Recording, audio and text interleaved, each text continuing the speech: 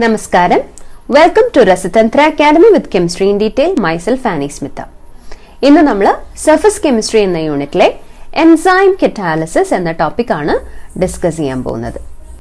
കഴിഞ്ഞ 2 ക്ലാസ്സിലായിട്ട് നമ്മൾ കറ്റാലിസിസ് കാറ്റലിസ്റ്റിന്റെ പ്രവർത്തനമാണ് ഡിസ്കസ് ചെയ്തുകൊണ്ടിരിക്കുന്നത്.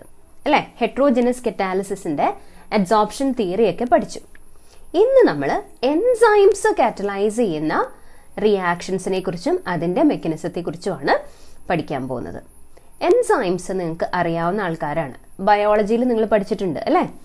Enzymes. കെമിസ്ട്രിയിൽ enzymes are complex nitrogenous organic molecules. Complex ആയിട്ടുള്ള നൈട്രജൻ അടങ്ങിയിട്ടുള്ള ഓർഗാനിക് മോളിക്യൂൾസ് ആണ് ആര്? എൻസൈംസ്. ഈ എൻസൈംസ് പ്രൊഡ്യൂസ് ചെയ്യുന്നത് പ്ലാന്റ്സും ആനിമൽസിൻ്റെയും ബോഡീസിലാണ്. മനസ്സിലായല്ലോ? അപ്പോൾ ലിവിങ് ഓർഗാനിസംസിലാണ് എൻസൈംസ് നാച്ചുറലായിട്ട് പ്രൊഡ്യൂസ് ചെയ്യുന്നത്. എൻസൈമിൻ്റെ ഒരു പിക്ടോറിയൽ റെപ്രസെൻറ്റേഷൻ ആണിത്. ആ ബ്ലൂ കളേർഡ് ആയിട്ടുള്ള കോംപ്ലെക്സ് സ്ട്രക്ചറാണ് എൻസൈം. ചുറ്റും മാല പോലെ നിങ്ങൾക്ക് സബ്സ്ട്രേറ്റ് മോളിക്യൂൾസ് കാണാം. ഡൈജഷൻ ഫോർ എക്സാമ്പിൾ, കുറേ ബയോളജിക്കൽ പ്രോസസ്സസ് അല്ലേ? ഡൈജഷൻ എന്ന് പറയുന്ന ഒരു വലിയ പ്രോസസ്സാണ്. A number of chemical reactions are involve. അതെല്ലാം കാറ്റലൈസ് ചെയ്യുന്നത് ആരാണ്? എൻസൈംസ് ആണ്. എൻസൈം കാറ്റലൈസ്ഡ് ആയിട്ടുള്ള കുറച്ച് റിയാക്ഷൻസ് നമുക്ക് ആദ്യം നോക്കാം. First one, inversion of cane sugar. Cane sugar C12H22O11 ഗ്ലൂക്കോസും ഫ്രക്ടോസും ആയിട്ട് മാറുന്നു as A result of hydrolysis. Enzyme ആരാണ്? ഇൻവേർട്ടേസ്. അപ്പോൾ inversion of cane sugar is brought about by the enzyme ഇൻവേർട്ടേസ്. Conversion of glucose into ethyl alcohol. Glucose into ethyl alcohol fermentation എന്നും ആ പ്രോസസ്സിനെ നമ്മൾ വിളിക്കാറുണ്ട്. The process is brought about by the enzyme zymase. Zymase എന്ന് പറയുന്ന enzyme ആണ് ഗ്ലൂക്കോസിനെ ethyl alcohol ആക്കി മാറ്റുന്നത്. അടുത്തത് conversion of starch into maltose. ഡൈജഷനിലെ ഒരു പ്രോസസ്സാണ്. സ്റ്റാർച്ചിനെ മാൾട്ടോസ് ആക്കി മാറ്റുന്നു. Enzyme is ഡയസ്റ്റേസ്. Diastase. Fourth one, conversion of maltose into glucose. Again, digestionന്റെ ഒരു പ്രോസസ്സ് തന്നെയാണ്. മാൾട്ടോസിനെ ഗ്ലൂക്കോസ് ആക്കി മാറ്റുന്നത് മാൾട്ടേസ് എന്ന് പറയുന്ന എൻസൈം ആണ്. അടുത്തത് decomposition of urea into ammonia and carbon dioxide. Urease എന്ന് വിളിക്കുന്ന എൻസൈം ആണ് അത് നടപ്പാക്കുന്നത്. ഇനി in stomach the pepsin enzyme converts proteins into peptides. സ്റ്റൊമക്കിൽ pepsin എന്ന് വിളിക്കുന്ന എൻസൈം പ്രോട്ടീൻസിനെ പെപ്റ്റൈഡ്സ് ആക്കി മാറ്റുന്നു. വൈൽ ഇൻ ഇൻറ്റസ്റ്റൈൻ, അതേസമയം ഇൻറ്റസ്റ്റൈനിൽ, small ഇൻറ്റസ്റ്റൈനിൽ pancreatic trypsin converts proteins into amino acids. Last one, conversion of milk into curd. പാല് തൈരാക്കി മാറ്റുന്നത് ലാക്ടോബാസിലൈ എന്ന് വിളിക്കുന്ന എൻസൈമാണ്. ഈ എക്സാമ്പിൾസ് കണ്ടപ്പോൾ നിങ്ങൾക്ക് മനസ്സിലായിട്ടുണ്ടാവും ഇതെല്ലാം നാച്ചുറൽ ആയിട്ടുള്ള അല്ലെങ്കിൽ ബയോളജിക്കൽ ആയിട്ടുള്ള പ്രോസസ്സസ് ആണെന്ന് അല്ലേ? അപ്പോൾ ഈ ബയോളജിക്കൽ ആയിട്ടുള്ള പ്രോസസ്സുകളെ കാറ്റലൈസ് ചെയ്യുന്ന ആൾക്കാരാണ് എൻസൈംസ്. അപ്പോൾ നമുക്ക് എൻസൈംസിന്റെ ഡെഫിനിഷൻ കറക്റ്റ് ആയിട്ട് നോക്കാം. Enzymes are biochemical catalysts which are complex nitrogenous organic compounds produced by plants and animals. All the natural biochemical processes takes place in a living organism are catalyzed by enzymes. Living organisms'il നടക്കുന്ന എല്ലാത്തരം natural ആയിട്ടുള്ള biochemical പ്രോസസ്സുകളും catalyse ചെയ്യുന്നത് ആരാണ്? Enzymes ആണ്. Enzyme കറ്റാലിസിസിന്റെ മെക്കാനിസമാണ് നമ്മൾ അടുത്തായിട്ട് discuss ചെയ്യാൻ പോകുന്നത്. അതായത് എൻസൈം എങ്ങനെയാണ് ബയോളജിക്കൽ ആയിട്ടുള്ള ഈ പ്രോസസ്സുകളെ കാറ്റലൈസ് ചെയ്യുന്നതെന്ന്. ഓക്കെ, എൻസൈംസ് ശരിക്കും പറഞ്ഞാൽ ഹൈ മോളിക്കുലാർ മാസ് ഉള്ള പ്രോട്ടീൻസ് ആണ്. അപ്പോൾ ഈ പ്രോട്ടീൻസ് വാട്ടറിൽ കൊളോയിഡൽ പാർട്ടിക്കിൾസ് ആയിട്ടാണ് ബിഹേവ് ചെയ്യുന്നത്. ഈ കൊളോയിഡൽ പാർട്ടിക്കിൾസിന് ധാരാളം ക്യാവിറ്റീസ് ഉണ്ട്. ക്യാവിറ്റീസ് എന്ന് പറഞ്ഞാൽ ഹോൾസ്. ഈ ഹോൾസ് ക്യാരക്ടറിസ്റ്റിക് ആയിട്ടുള്ള ഷേപ്പും സൈസും ഒക്കെ ഉള്ള ഹോൾസ് ആണ്. മാത്രമല്ല ഈ ഹോൾസിൽ ആക്റ്റീവ് സൈറ്റ്സ് ഉണ്ട്. ആക്റ്റീവ് സൈറ്റ്സ് എന്ന് പറഞ്ഞാൽ ചില ഫങ്ഷണൽ ഗ്രൂപ്പ്സ് ആണ്. ഓർഗാനിക് ഫങ്ഷണൽ ഗ്രൂപ്പ്സ് അല്ലേ, amino group, carboxylic group, alcohol group, അങ്ങനെയുള്ള ഫങ്ഷണൽ ഗ്രൂപ്പ്സ് ഈ ക്യാവിറ്റീസിൽ ഉണ്ടാകും. അപ്പോൾ ഈ ആക്റ്റീവ് സൈറ്റ്സിലെ ഫങ്ഷണൽ ഗ്രൂപ്പ്സ് എന്താണ് ചെയ്യുന്നതെന്ന് വെച്ച് കഴിഞ്ഞാൽ ഇത് കാറ്റലൈസ് ചെയ്യുന്ന സബ്സ്ട്രേറ്റ് മോളിക്യൂൾസ് ഉണ്ടാവുമല്ലോ. ഇപ്പോൾ മാൾട്ടോസ് അല്ലെങ്കിൽ പ്രോട്ടീൻസ്, ഇങ്ങനെയുള്ള സബ്സ്ട്രേറ്റ് മോളിക്യൂൾസിനെ അത് ഈ ക്യാവിറ്റീസിലേക്ക് വന്ന് അറ്റാച്ച് ചെയ്യാൻ സഹായിക്കുന്നത് ഈ ആക്റ്റീവ് ആയിട്ടുള്ള ഫങ്ഷണൽ ഗ്രൂപ്പ്സ് ആണ്. മനസ്സിലായോ? ചെറിയതായിട്ടുള്ള എന്തെങ്കിലും ബോണ്ട് ഫോർമേഷൻ നടക്കും. സബ്സ്ട്രേറ്റ് മോളിക്യൂളിനും എൻസൈമിൻ്റെ ക്യാവിറ്റീസിനും കോംപ്ലിമെൻ്ററി ആയിട്ടുള്ള ഷേപ്സ് ഉണ്ടാവും. ഉദ്ദേശിച്ചത് ലോക്കും കീയും ഫിറ്റ് ആവുന്നത് കണ്ടിട്ടില്ലേ നിങ്ങൾ? ഒരു പർട്ടിക്കുലർ ലോക്കിൽ ഒരു പർട്ടിക്കുലർ കീ മാത്രമേ സൂട്ട് ആവുള്ളൂ അല്ലേ? അതുപോലെ എൻസൈമും സബ്സ്ട്രേറ്റും തമ്മിലുള്ള ബന്ധം അങ്ങനെയാണ്. ഒരു പർട്ടിക്കുലർ എൻസൈമിന് ഒരു പർട്ടിക്കുലർ സബ്സ്ട്രേറ്റിന് മാത്രമേ വന്ന് ഫിറ്റ് ആകാനായിട്ട് സാധിക്കൂ, അല്ലെങ്കിൽ ആ സബ്സ്ട്രേറ്റിനെ കാറ്റലൈസ് ചെയ്യാനായിട്ട് ഒരു പർട്ടിക്കുലർ എൻസൈമിന് മാത്രമേ സാധിക്കുള്ളൂ. അതെങ്ങനെയാണ്? ലോക്ക് ആൻഡ് കീ മെക്കാനിസം പോലെ തന്നെയാണ്. മനസ്സിലായോ? എങ്ങനെയാണ് നമുക്ക് നോക്കാം. ലോക്ക് ആൻഡ് കീ മെക്കാനിസം എന്നാണ് ഈ എൻസൈം കറ്റാലിസിസിന്റെ മെക്കാനിസത്തിന് പേര് തന്നെ നമ്മൾ പറയുന്നത്. നോട്ട്സ് വേണ്ടവർക്ക് എഴുതിയെടുക്കാം. Enzymes have number of cavities on their colloidal surfaces. These cavities have characteristic shape and possess active sites such as amino, carboxylic, thiol, alcohol, etc. The substrate molecules come and get bound to these active sites just like a key fits into its lock. The mechanism is called lock and key mechanism. നോക്കൂ,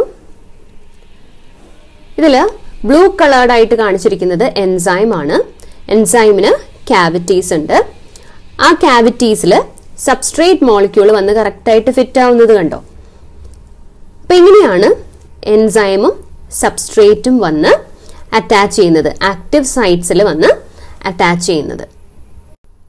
attach ചെയ്ത് കഴിഞ്ഞിട്ട് എന്ത് സംഭവിക്കും നോക്കൂ. അറ്റാച്ച്മെൻറ്റിന് ശേഷം substrate molecule product ആയിട്ട് മാറും. Product enzyme മോളിക്യൂളിൽ നിന്ന് പോകുകയും ചെയ്യും. ഡീസോപ്ഷൻ വഴി പോകും, എൻസൈം റിലീസ് ചെയ്യും. അപ്പോൾ എൻസൈമിന് പ്രത്യേകിച്ച് കെമിക്കൽ റിയാക്ഷനിൽ അത് പങ്കെടുക്കുന്നില്ല. It is regenerated. അതേ എൻസൈം റീജനറേറ്റ് ചെയ്തു, പക്ഷേ സബ്സ്ട്രേറ്റ് മോളിക്യൂൾസിന് മാറ്റം സംഭവിച്ചു. It became products. 2 സ്റ്റെപ്പിലായിട്ടാണ് ഈ മെക്കാനിസം നടക്കുന്നത്. എങ്ങനെയാണെന്ന് നമുക്ക് നോക്കാം. ഫസ്റ്റ് സ്റ്റെപ്പിൽ എൻസൈമും സബ്സ്ട്രേറ്റും ചേർന്നിട്ട് ഒരു എൻസൈം സബ്സ്ട്രേറ്റ് കോംപ്ലെക്സ് ഫോം ചെയ്യും. ES എന്ന് പറഞ്ഞാൽ എൻസൈം സബ്സ്ട്രേറ്റ് കോംപ്ലെക്സ് ഫോം ചെയ്യും. സെക്കൻഡ് സ്റ്റെപ്പിൽ enzyme substrate complex gets converted to products and the enzyme is released. Enzyme അങ്ങനെ തന്നെ റീജനറേറ്റ് ചെയ്യും. അതിന് പ്രത്യേകിച്ച് ഒന്നും സംഭവിക്കില്ല. അതേസമയം സബ്സ്ട്രേറ്റ് പ്രോഡക്റ്റ് ആയിട്ട് മാറും. അപ്പോൾ ഈ 2 സ്റ്റെപ്സ് ആണ് എൻസൈം കറ്റാലിസിസിന്റെ മെക്കാനിസം. എക്സാമിന് ഒരു 3 മാർക്ക് ക്വസ്റ്റ്യൻ ഒക്കെ ചോദിച്ചു കഴിഞ്ഞാൽ നമ്മൾ പിക്ചോറിയൽ റെപ്രസെൻറ്റേഷനും കാണിക്കണം. ഈ മെക്കാനിസം ചോദിച്ചു കഴിഞ്ഞാൽ അപ്പോൾ നിങ്ങളുടെ ടെക്സ്റ്റ് ബുക്കിലുള്ള അതേ പിക്ചറാണ് ടീച്ചർ തന്നിരിക്കുന്നത്. നോക്കൂ, കണ്ടോ? അപ്പം ഇത്രയും ഇങ്ങനെ കോംപ്ലിക്കേറ്റഡ് ആയിട്ട് പഠിക്കണമെന്നൊന്നുമില്ല. ക്യാവിറ്റീസ് ഉണ്ടാകണം എൻസൈമിൽ, അതുപോലെ സബ്സ്ട്രേറ്റിലും അതിന് കോംപ്ലിമെൻ്ററി ആയിട്ടുള്ള ഷേപ്പ് കൊടുക്കണം എന്ന് മാത്രം. ഇതുപോലെ ഫിറ്റ് ആകുന്നതും കാണിക്കണം. അവസാനം എൻസൈമും പ്രോഡക്ട്സും ആയിട്ട് മാറുന്നതും കാണിക്കണം. അത്രയേ ഉള്ളൂ. ഇങ്ങനെ തന്നെ വരയ്ക്കണം എന്ന് യാതൊരു നിർബന്ധവും ഇല്ല. ടെക്സ്റ്റ് ബുക്കിലെ പിക്ചർ ടീച്ചർ കാണിച്ചു എന്ന് മാത്രം. ഓക്കെ, എൻസൈം കറ്റാലിസിന്റെ ക്യാരക്ടറിസ്റ്റിക്സ് ആണ് നമ്മളിനി നോക്കാൻ പോകുന്നത്. നോക്കാം. Characteristics of enzyme catalysis. First one, most highly efficient. Most highly efficient. എന്തായിരിക്കും most highly efficient കൊണ്ട് ഉദ്ദേശിക്കുന്നത്? One molecule of an enzyme may transform 1 million molecules of the reactant per minute. ഒരു single enzyme molecule മതി 1 million reactant മോളിക്യൂൾസിനെ 1 മിനിറ്റിൽ transform ചെയ്യാൻ. അതാണ് high efficiency കൊണ്ട് ഉദ്ദേശിച്ചത്. രണ്ടാമത്തത് highly specific nature. Highly specific nature, that means one catalyst cannot catalyze more than one reaction. ഒരു particular എൻസൈമിന് ഒരു പർട്ടിക്കുലർ റിയാക്ഷന് മാത്രമേ കാറ്റലൈസ് ചെയ്യാൻ സാധിക്കൂ. For example, the enzyme urease catalyzes the hydrolysis of urea only. കേട്ടോ, നമ്മൾ നേരത്തെ എക്സാമ്പിൾ കണ്ടതാണ്. Urea hydrolyse ചെയ്യുന്നത് യൂറിയേസ് എന്ന് വിളിക്കുന്ന എൻസൈമിന്റെ പ്രസൻസിലാണ്. ഈ യൂറിയേസിന് വേറെ ഒരു കെമിക്കൽ റിയാക്ഷനെയും കാറ്റലൈസ് ചെയ്യാനായിട്ട് സാധിക്കില്ല. Third one, highly active under optimum temperature. അതായത് the rate of N enzyme reaction becomes maximum at A definite temperature. ഒരു ഡെഫിനിറ്റ് ടെമ്പറേച്ചറിലാണ് എൻസൈം ആക്ടിവിറ്റിയുടെ റേറ്റ് മാക്സിമം ആകുന്നത്. ആ ഡെഫിനിറ്റ് ടെമ്പറേച്ചറിനെയാണ് നമ്മൾ ഒപ്റ്റിമം ടെമ്പറേച്ചർ എന്ന് വിളിക്കുന്നത്. On either side of the optimum temperature the enzyme activity decreases. അതായത് ആ optimum ടെമ്പറേച്ചറിന്റെ അപ്പുറവും ഇപ്പുറവും ആയിട്ട് enzyme activity decrease ചെയ്യും. ഒപ്റ്റിമം ടെമ്പറേച്ചറിലാണ് എൻസൈം റിയാക്ഷന്റെ റേറ്റ് മാക്സിമം ആവുന്നത്.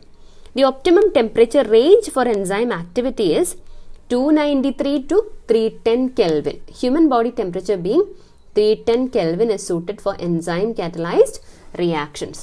കണ്ടോ, ഒപ്റ്റിമം ടെമ്പറേച്ചർ റേഞ്ച് 298നും 310 കെൽവിനും ഇടയ്ക്കാണ്. നമ്മുടെ ഹ്യൂമൻ ബോഡി ടെമ്പറേച്ചർ എത്രയാണ്? 310 കെൽവിൻ ആണ്. അപ്പോൾ അത് ഏറ്റവും സൂട്ടബിൾ ആയിട്ടുള്ള ടെമ്പറേച്ചർ ആണ്. എന്തിനു വേണ്ടിയിട്ട്? എൻസൈം കറ്റാലിസിന് വേണ്ടിയിട്ട്. ഇനി fourth point, highly active under optimum pH value.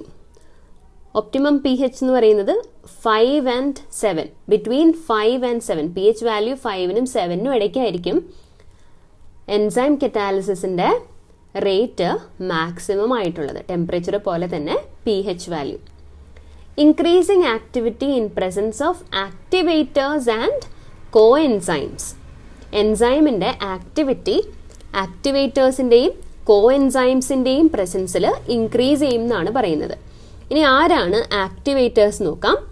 Enzyme activities increase in the presence of certain substances known as co enzymes. It has been observed that when a small known protein vitamin is present along with an enzyme, the catalytic activity is enhanced considerably. ഒരു non protein, ചില vitamins കോ enzymes ആയിട്ട് പ്രവർത്തിക്കും. അതായത് അവർ എൻസൈമിന്റെ ആക്ടിവിറ്റിയെ അവരുടെ presence മൂലം enhance ചെയ്യും. So they are known as co enzymes, vitamins, non protein. ഇനി activators are generally metal ions, Na+, Mn2+, CO2+, അങ്ങനെ ചില മെറ്റൽ അയോൺസിനെയാണ് ആക്ടിവേറ്റേഴ്സ് എന്ന് വിളിക്കുന്നത്. These metal ions, when weakly bonded to enzyme molecules, increase their catalytic activity. ആക്ടിവേറ്റേഴ്സും coenzymes പോലെ തന്നെ എൻസൈമിന്റെ ആക്ടിവിറ്റിയെ increase ചെയ്യും. Example പറഞ്ഞിട്ടുണ്ട്, amylase in presence of sodium chloride. Sodium ions are catalytically very active. ഇനി last characteristic, influence of inhibitors and poisons. സാധാരണ കാറ്റലിസ്റ്റുകളെ പോലെ തന്നെ എൻസൈംസിന്റെ ആക്ടിവിറ്റിയെ തടസ്സപ്പെടുത്താനായിട്ട് ഇൻഹിബിറ്റേഴ്സിനും പോയിസൺസിനും കഴിയും. Inhibitors or poisons interact with the active functional groups on the enzyme surface. അപ്പോൾ ഈ ഇൻഹിബിറ്റേഴ്സും പോയിസൺസും എൻസൈംസിലുള്ള active functional ഗ്രൂപ്പ്സിനെയാണ് അത് attack ചെയ്യുന്നത്. എന്നിട്ട് എന്ത് ചെയ്യും? അതിൻ്റെ കാറ്റലിറ്റിക് ആക്ടിവിറ്റിയെ റെഡ്യൂസ് ചെയ്യും. the use of many drugs is related to their action as enzyme inhibitors in the body. അപ്പോൾ പല ഡ്രഗുകളും മെഡിസിൻസും നമ്മുടെ ബോഡിയിൽ ആക്ട് ചെയ്യുന്നത് എൻസൈം ഇൻഹിബിറ്റേഴ്സ് ആയിട്ടാണ്. ഓക്കെ, എൻസൈം കറ്റാലിസിസിന്റെ മെക്കാനിസം ഇമ്പോർട്ടൻ്റ് ആണ്. അതുപോലെ ക്യാരക്ടറിസ്റ്റിക്സ് ഓഫ് എൻസൈം കറ്റാലിസിസ് അതും ഇമ്പോർട്ടൻ്റ് ആണ്. അടുത്ത ക്ലാസ്സിൽ നമ്മൾ കൊളോയിഡ്സ് എന്ന് പറഞ്ഞ ടോപ്പിക്കാണ് പഠിക്കാൻ പോകുന്നത്. Hope you enjoyed today's class. Thank you. Have a nice day.